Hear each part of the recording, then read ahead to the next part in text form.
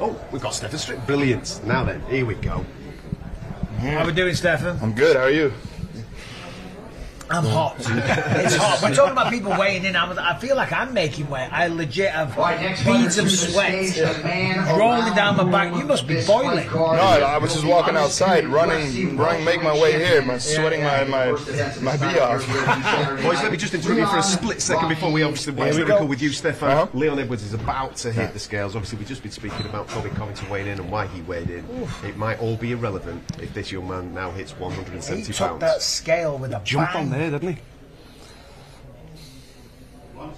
Easy. 170, the official weight for Leon. We've got a main event. There you go, ladies and gentlemen. We have a main event, just in case you have just tuned in. Leon Edwards, the champion, weighing in at championship weight, 170 pounds. Earlier on, Kamaru Usman weighed in. Yes, we do have a backup fighter who will probably get the next title shot after this fight is completed, but we've got a title fight. It's Leon Edwards taking on Kamaru Usman. Stefan Struve, let's get back to you, my man. What have you made of the pomp and ceremony of this London card this week? There seems to be a real buzz in the air and excitement from the fan base in particular. Yeah, no, it's been a long time. We shared the card in Manchester. It's been a long time since they had a pay-per-view.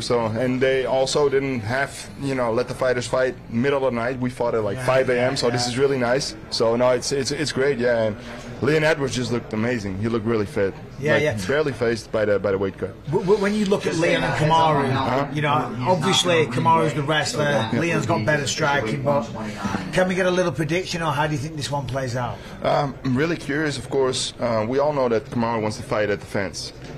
Put him against the fence, take him down, wear and tear on him. So really, really interesting to see if Leon is going to be more active, more confident because of the last win, of course. So really curious to see if it's going to play out really different from the last fight because of what happened the last time. So we'll see tomorrow. Do you expect Kamaru to come out early on, knowing what happened in the last second of the last fight, the head kick, the knockout? Do you think he'll rush in for a takedown? Do you think he'll be looking to take Leon down, just to take it to his own comfort place early on?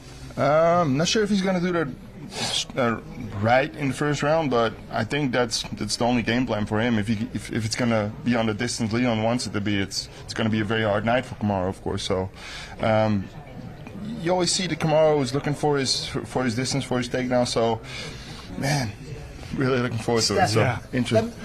Let me ask you. Obviously, you've had many fights. They always say when you get knocked. Well, some people say when you get knocked out, you won't be the same fighter, right? What do you think? Because I disagree with that. It depends on the individual. Obviously, we're talking about Kamaru Usman, who's one of the best we've ever seen inside there. How do you think he will be Saturday night when he steps in the octagon? I think he'll be able to deal with it mentally. Yeah. I think it's what you say. It really depends on the fighter. Just bashing up the best heavyweight we've ever seen. One of my better performances. That was here as well. That was Nottingham. Nottingham. So always nice to see that. It is always nice. It's always being brought back when Steve is about to fight, and I'm like, that was me. The glory days. The glory days. That's good. Yeah.